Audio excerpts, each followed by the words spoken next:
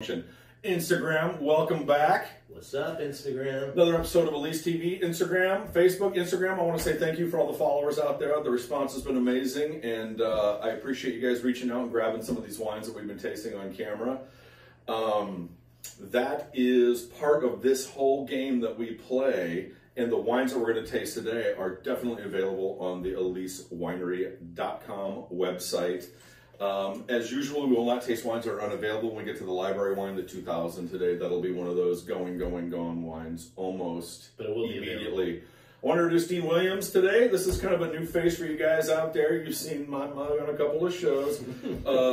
Dean is one of our kind of global enthusiasts, for lack of a better, kind of title. Oh, I thought it was a wine enthusiast. Global palate consultation. What is that? Yeah.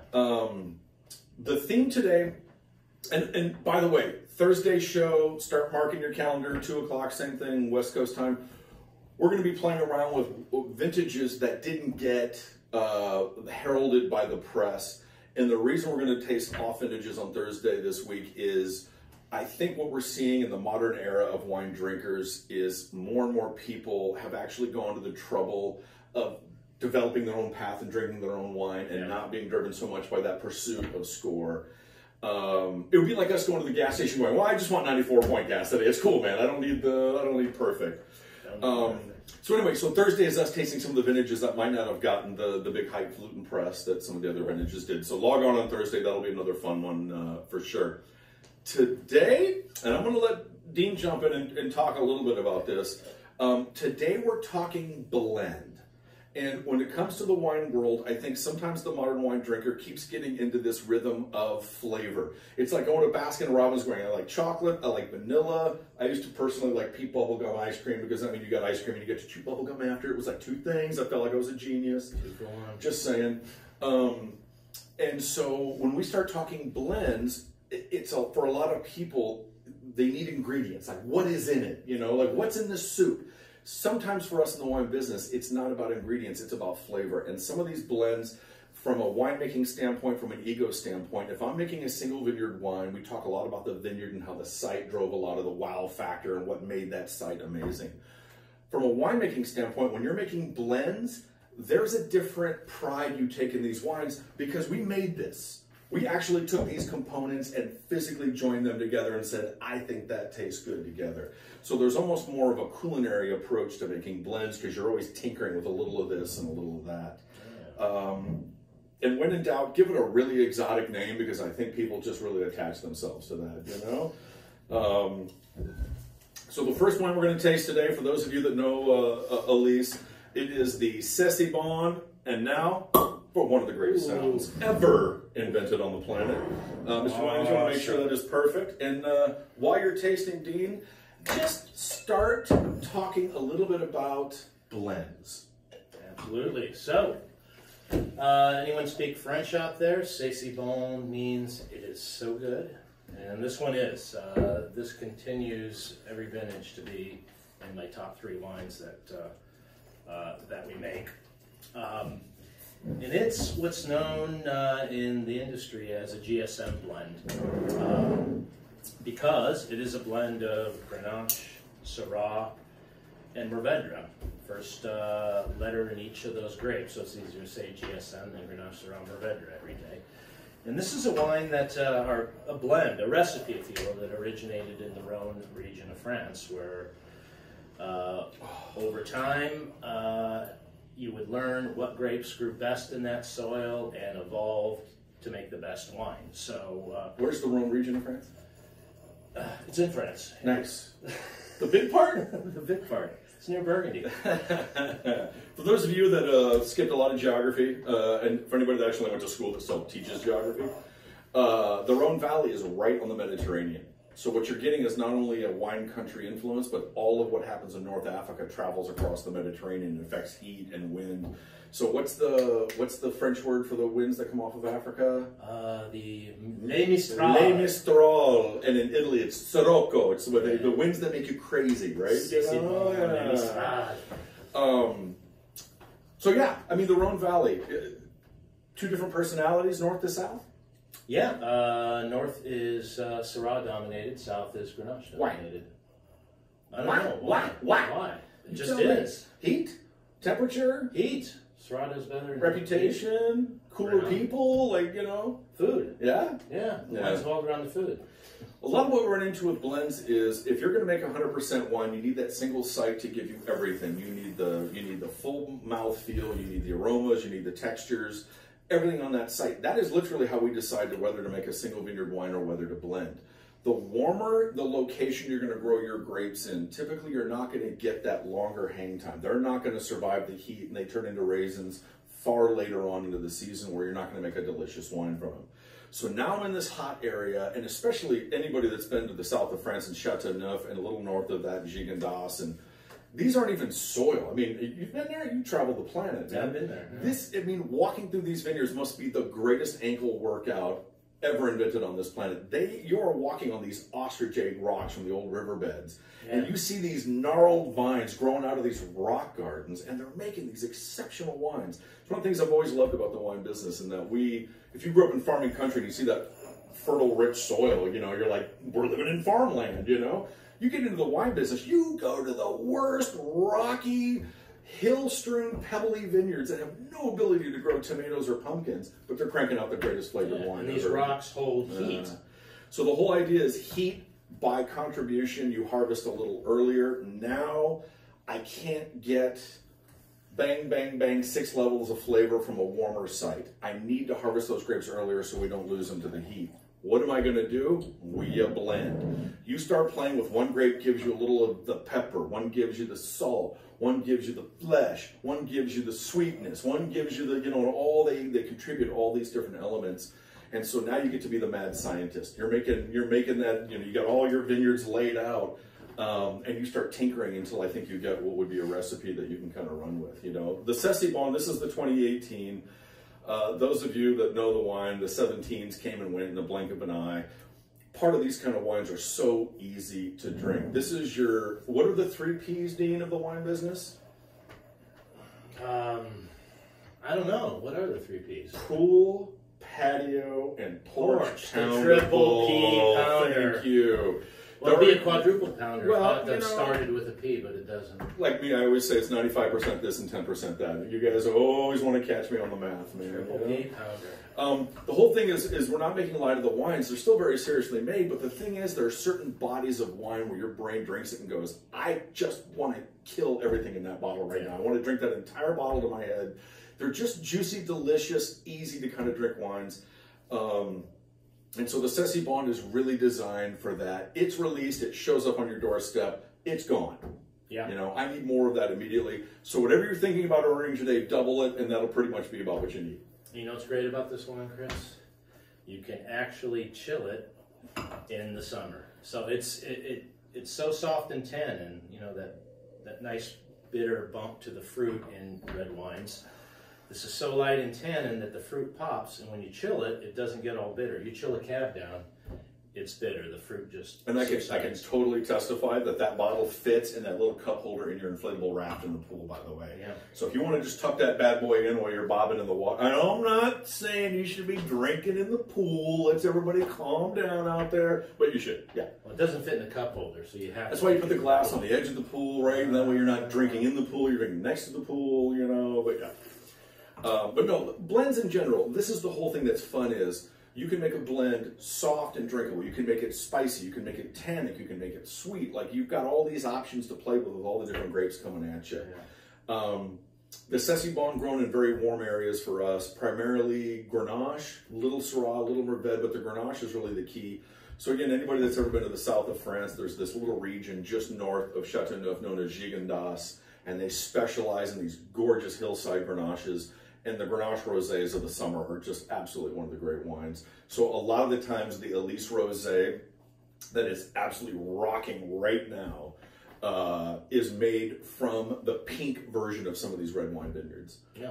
For that absolute Grenache just makes one of those really great rosés for summertime drinking. So the C'est Si Bon is that perfect. People are showing up to the house. I got random hors d'oeuvres going. There's nothing on the planet you can't put on a plate where Gigondas doesn't go, oh, I really like that. I'm good with that. Yeah, perfect cocktail party wine. great intro into maybe some more serious wines that you're going to have later with dinner. Do we want to talk about the flavor profile of this? Or? My friend, I would love for you to do that. I would love to do it too.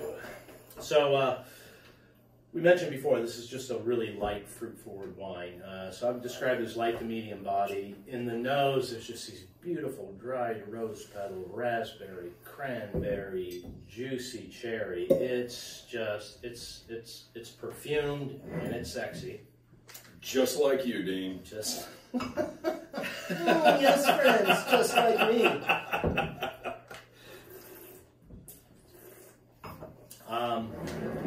The wine finishes dry, but it's just this really soft, sexy pop of fruit. And on the palate, it's more like black strawberries. You know what would go really great with our 2018 C'est Si Bon? Besides us, what? How about some Gus's fried chicken out of St. Louis, man? Is anybody cruel enough to live in St. Louis right now? Yeah. It was really funny. I was just telling you, I was rewatching Ken Burns' whole baseball documentary, and you forget what a baseball town St. Louis is, being West Coasters, man, you know. Anyway, it was fun. Jim Zim out there watching us today. What is going on, my friend? Gus's Fried Chicken in St. Helena, or in St. Louis, I should say. Kill that. We're moving on. Yeah. So goes with everything red wine's not supposed to go with, including Cool Ranch Doritos. Serious as a heart attack. It's really good. Now, let's talk about modern translations. I just spent a whole day with my children going through emojis, trying to find out what modern language is like. When this wine was first produced, the next one in our flight today, this is known as Ficante. Ficante! It originally was the fact that the winemaker had such a good friend that had this amazing vineyard that he got access to and made all these great wines from, so he was considered a friend with a benefit. As we have moved forward into modern society, I don't know if friends with benefits is what they were necessarily referring to in this wine, but Ficante is a Portuguese reference to having that blessed ability to have your friends around you.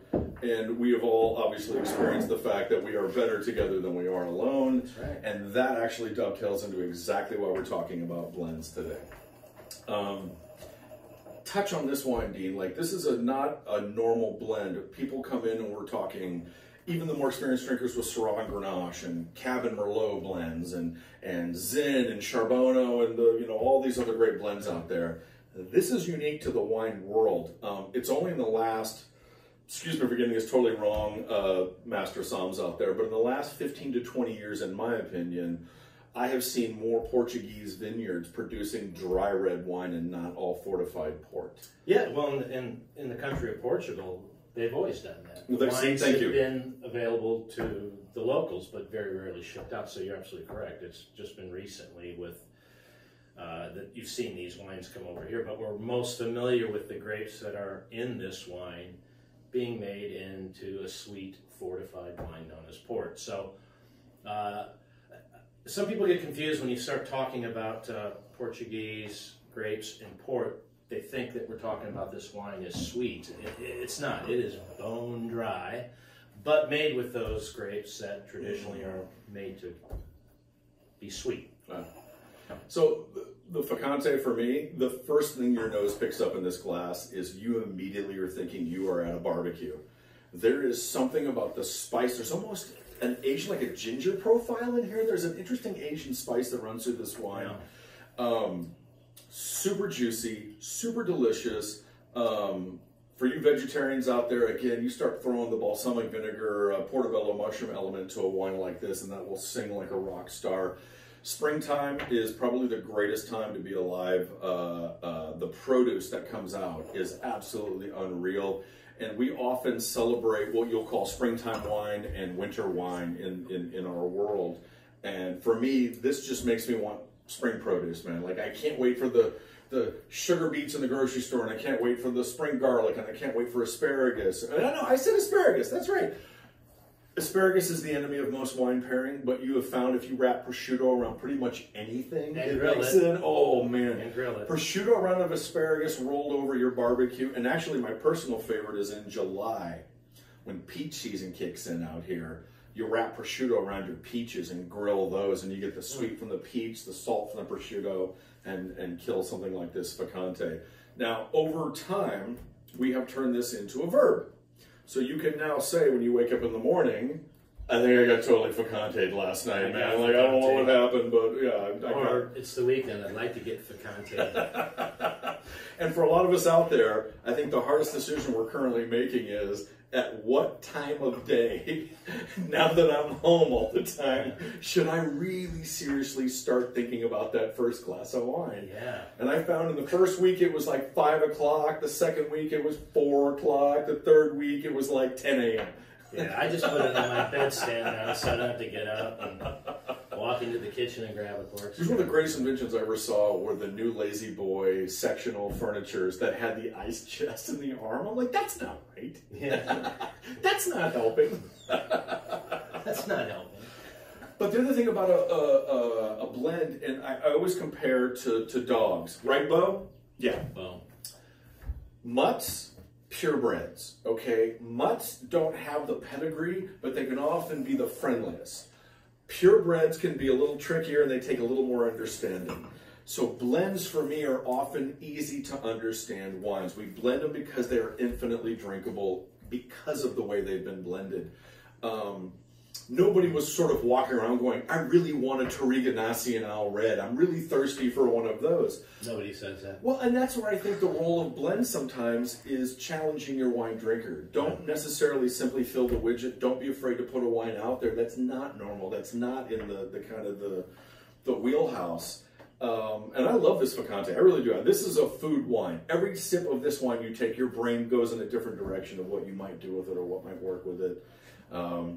I hate to be a broken record, but we're in Portugal, so paella is a given with this wine. Yeah, I was gonna beat me to the punch. Sorry, go ahead. I'll just stand over here. I'll just paella. Yeah, paella. Great cheeses, dry sharp cheeses, rich salty cheeses. It does it all. Really dark cherry plum fruit. It has this juicy softness to it, but as Chris said, it finishes bone dry. So you can drink it by itself with that food if you just like that dry finish, but that fruit pops, the dry hits in, and this has a little more acidity than I usually think of red wines having. So again, with food, acidity amplifies flavor. Yeah, for me, acidity meets up with the mussels, that dry finish. You get a little juicy chorizo in your paella, and all of a sudden everything sings. And it's always funny when we go to Europe and drink wine. It's rare that you drink wine on its own. You know, you get the Vin Dupé stuff and the pitcher wines of Italy, you know, that are just meant for because the drinking water, you know, can be questionable. No, Italians think you're alcoholic if you're drinking wine without food. Right. I can tell you a million stories, but I won't. But suffice it to say, yeah, they usually drink with just food. And I always love paella because I always picture paella as the neighborhood dish. So I come out of the front of my house and I put this big pan of rice down. And somebody walks up and going, hey, I got some fresh mussels and clams. I'll throw it into the rice. Hey, I got tomatoes out of the garden. I have got a little chorizo sausage I can throw in there. I have got fresh fish I just brought off the boat. All the neighbors throw their ingredients into that same pot of rice, and you get paella. It is a neighborhood-built dish. Yeah, that's why no two versions are ever going to be the same. White, red, or rosé, they all go with paella. Absolutely. All right. Should we move on? Absolutely. And as Dean talks about this next wine, this is one of the most historical wines that's ever been made here at Elyse. The Nero Misto, we have got versions of this going back to the 80s. This was one of the first efforts of taking people out of that 100% pursuit and going, we put all of this together because we thought it was delicious. And this is kind of celebrating. Well, talk about it, Dean. You tell me what it's celebrating. Well, I just mentioned Italy. Nero Misto is Italian, and if you translate it, it literally means black mix. What does that mean? Well, the old Italian immigrants that were coming over and settling in California were replicating their field blends from Italy. And by field blend, I mean they'd take an acre and they would plant 3, 4, 5, 6, 7 different red grape varietals, sometimes white as well, harvest them all together at the same time, put them all in one tank, and ferment and make a wine. Nowadays, we separate all these different grapes into a different tank, make a wine, and then blend afterwards. You didn't have a lot of space, these old school farmers. One tank, you're going to make the blend in the field. And so that pays homage to that concept of taking a bunch of these different red grapes and throwing them together. This particular version of Nero Misto, like a lot of the old California blends in the 1800s, Zinfandel, Petite Syrah dominated, and then a smattering of a bunch of different grapes. Sometimes there's a splash of Merlot in this, sometimes Cab. What's the other funky varietal that I'm Barbera. Barbera. There's your little homage to Italy with this whole Barbera in California was a tough one. It was one of those grapes that could grow really well in the hills.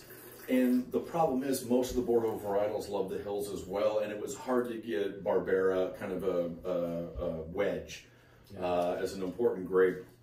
Barbera is one of my favorite Italian varietals, and so the original intention with the Italian name, right? Let's play that old field blend game. Yeah.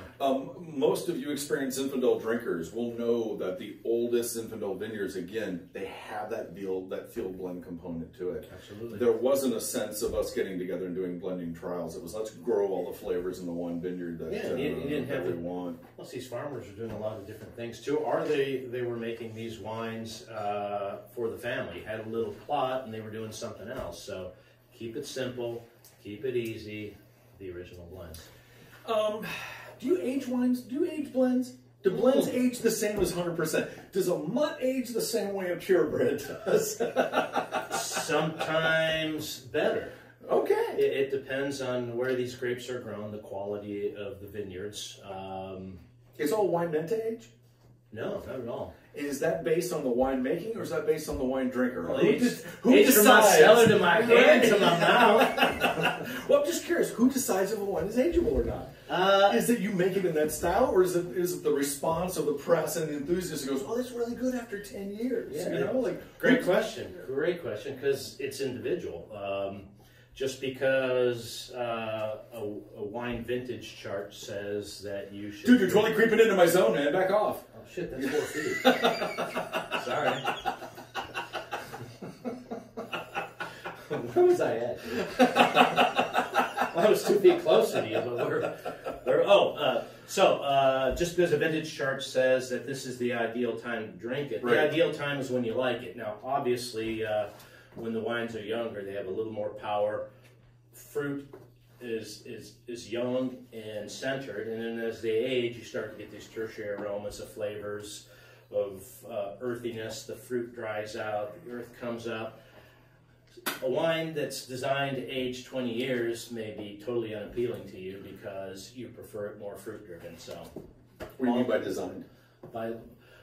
What do I mean by design? Designed to age. Designed to age, yeah. What does that mean? That means that the idea is that we're making this, well, I should back up.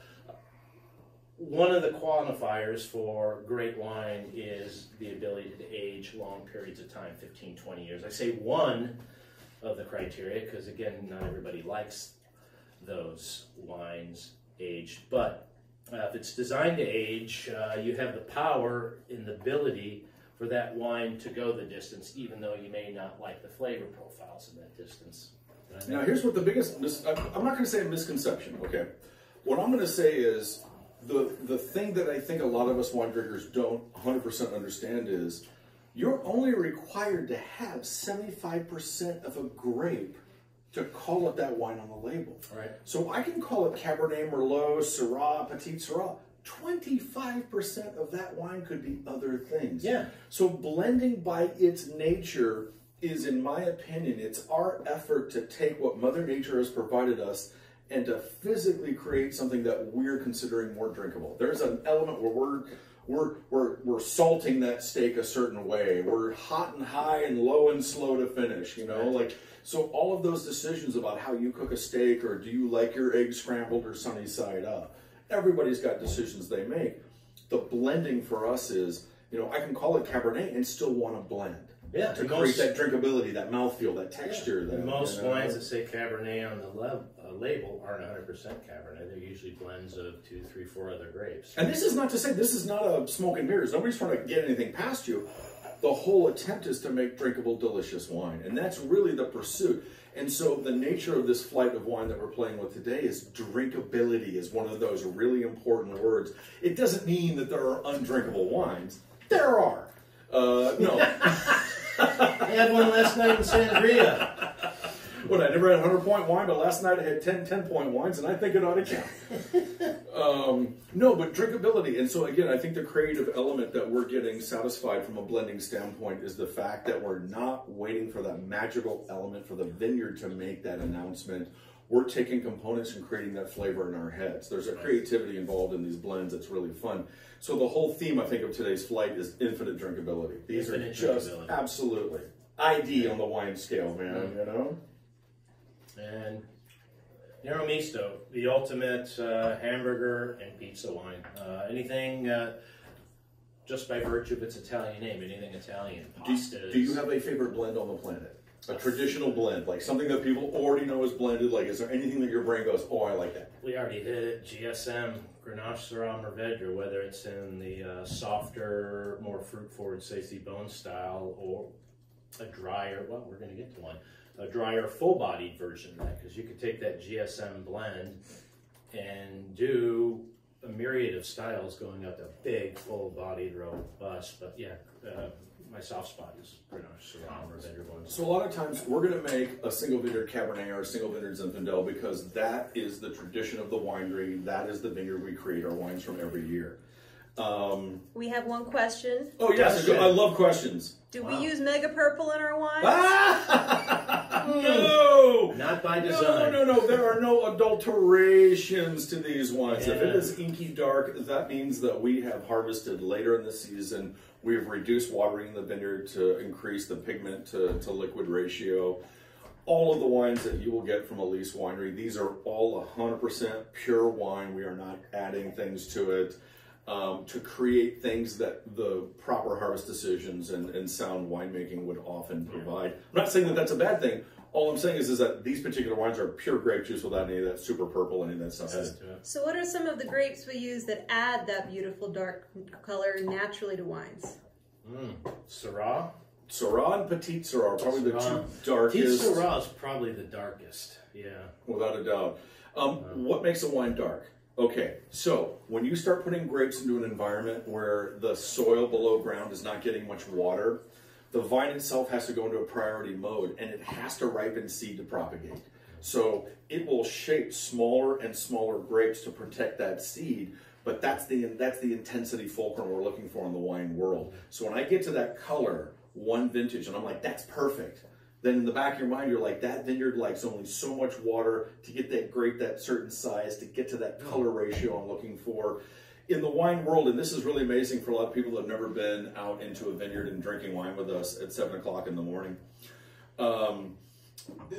the nature of walking these vineyards and getting a sense of why the terrain is such an important factor in creating these pigments and these colors. And it's one of the things that we pursue the most dramatically in the wine business because color is involving that other sense. Yeah, wine's about all 5 senses. I want that visual, and there's certain times when you look at that luster in the glass and your brain goes, I already know I love that wine and I haven't even tasted it yet. Yeah. And it's funny that we can't, there's no proofreading or nobody can really check your work to go, oh, there you go, you nailed the color. You know, and I gotta tell you, a lot of this comes back to the wine drinker. The more wine drinkers take our wines and drink them and come back to us going, I love that, I'm not so crazy about that, and I really love that. Every year we make these wines, our brain continually goes, everybody smiles when we do it this way. Yeah. And so getting color naturally from a grape has a lot to do with farming first and foremost. Of course, in any industry, there are tricks. There are things we can do to play with the wines and create different flavors and aromas. The dead giveaway for us is the decanting trick. Any wine can be engineered, but as soon as you put it in a decanter and an hour later it falls off a cliff, chances are that's a heavily engineered or a very large production wine. Some of these wines you open and go, I don't know if I like that wine, and you keep tasting it throughout a whole day. You might find it better 6 hours later than you did the moment you opened it. And that's the difference, I think, in a sound wine and an engineered wine. Is that an over-the-top answer, or that nice? It was over the top. Oh, yeah. What's our rule here, Elyse? If it's worth doing, it's worth overdoing. All right. Ooh, we got one more? There's no way we're going to do these tastings without continually playing with the library here. So now we're going to get to, it's kind of nice bookends. Same shape bottle, by the way, which is poetic. The C'est Si Bon is your warmer climate combination of your Grenache and your Syrah and then your peripheral players, your Carignans and Mourvèdres and whatnot. D'Aventure was a project here at Elyse that took the same typical grapes, the Grenaches and the Syrahs and the Mourvèdres, but in cooler conditions and in higher elevations. So now you're able to focus these vineyards into a little bit deeper, darker wine, and you don't have to harvest it as early as you do in those warmer climates, and you got a longer color addition, you got more structure, and so this was the whole nature, and that is exactly why you separated the two. Yeah. I'm gonna let you start with this one. It is a 2000 D'Aventure. 2000? Yeah. Help my math. 2020 minus. It's got to be at least 20 some years, man. 20 some. Yeah, I don't. Okay. I don't. Metric system out there, anyone? Yeah. Okay. Can yours be done metrically? You know, it's really funny. I think the wine business is one of the only industries in America that uses the metric system. It is. Yeah. 750 milliliters, right?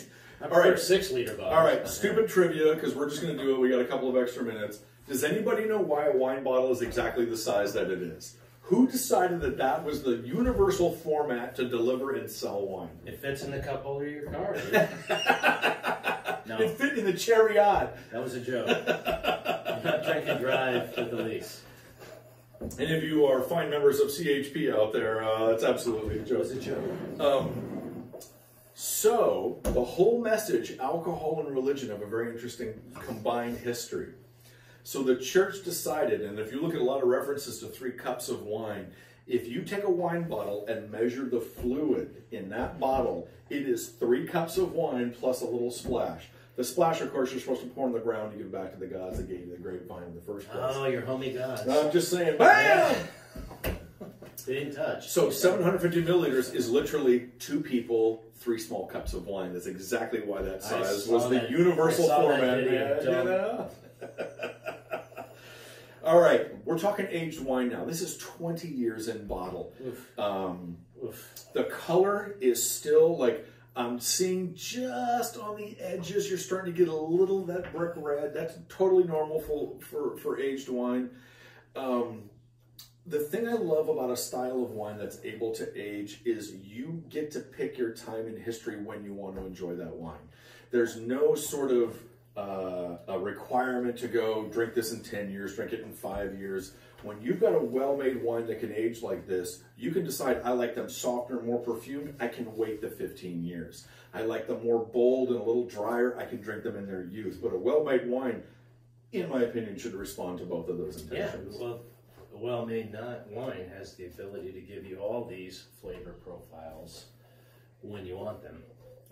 And the beauty of an aged wine is the only way to get these flavors is to sit on that bottle or pay us to sit on it. Oh, man. We've done that for you. This is interesting. We opened this before the show went live, and the wine was actually showing a little more acidity. It actually had a little bit more tartness to it. Instead of being an older 20-year-old wine that had this like 15-minute arc of drinkability and then she kind of tailed off and died, this is actually building momentum. This is getting bigger and deeper the longer this thing has been open.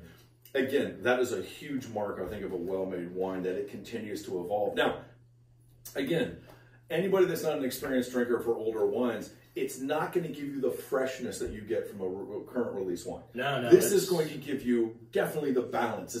But man, this has still got some tannin to it. It's got some pretty serious fruit to it. It's a beautiful wine.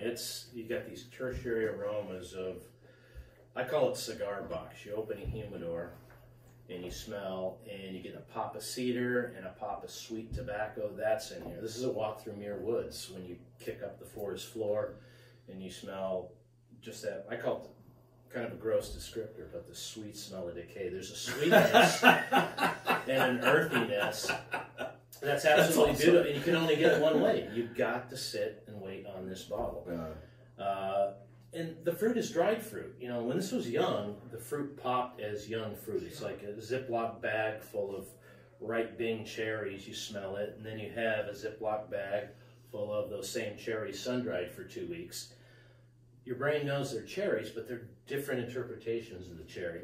This is the sun-dried fruit, and it can only come with that age. I mean, 20 years old, and it has just given up all of the... Okay, and just for those of you that need to look it up real quick, because I know I had to, tertiary. Tertiary, yes. Right? So people are like, Primary, tertiary, secondary, man. I'm a Virgo, I don't think I know what tertiary is. You know? I looked it up before I came on. Tertiary meaning third level? Yeah, you know, primary, secondary, tertiary. So anybody graduated art school? Yeah, the flavors and tastes of youth. A little bit of age. Tertiary is hanging towards the end of that wine. But things that only can come after 1, 2, and 3. First grade, second grade, third grade. I skipped around a lot, man. I don't know that. Yeah, I got held back. How about an example of a tertiary flavor? Well, what I mentioned before, that forest floor earthiness. Now, think about wine when it's young. Fruit is all LA. Look at me, look at me. It's forward. It's in your face. Like Van Nuys or the Valley or Like, more like Tarzana? Like what are we talking about in LA? I just realized that was probably not a good analogy. Manhattan Beach represent, you know? So, what am I trying to say? In your youth, vibrant fruit, that's what stands up. All these earthen flavors are in the wine. You just can't get to them yet. All the primary flavors are the ingredients. Tertiary is when the whole soup comes together. Whole soup comes together. That flavor doesn't exist without those components being added together. They would not exist on their own. And and as a wine ages, the fruit starts to be less obvious, and then the earthen flavors and aromas start to come out. I think it was really interesting. When I drink a lot of the 100% wines, I keep coming back to the standalone drinkability or the food element. Every single one of these wines immediately evoked some kind of culinary, the summertime, a little richer now. People are just showing up. You got your peaches and your prosciutto, Now the things are starting to come off the barbecue, and we got the early, short ribs. Yeah. Now we're getting more complicated, and we're getting into or I should say paella. Then you get into your short ribs. And then, once the people that don't drink as much wine start to gather their kids and go home, then you open the 2000 Aventure, and that's when you can have more for daddy. You had these 3 first. You're sitting in the front. People have started to go home. Now your glass is a little fuller. You maybe opened a slightly more selfish wine. Maybe that's the word we should leave with today. Selfish Don't wine. be afraid to be selfish with your wine out there, selfish. man. It's okay. What would you eat with this? Consider us a support group. Actually, the first thing that popped in my head with this wine was the barbecued eel of sushi. Ooh. It really made me want that. Uni is sea urchin. What am I thinking of? Anyone? Unagi? Unagi? Is that the barbecued eel in sushi?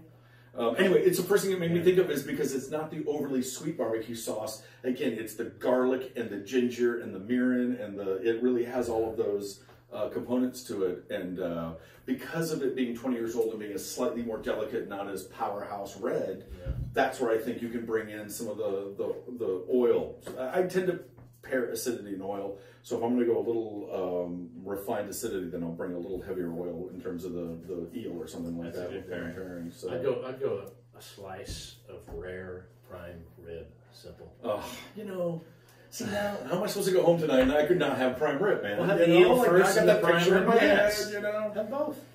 I really appreciate you guys tuning in. It's really been awesome. Again, go to the Elyse website. We will never taste anything that's not available.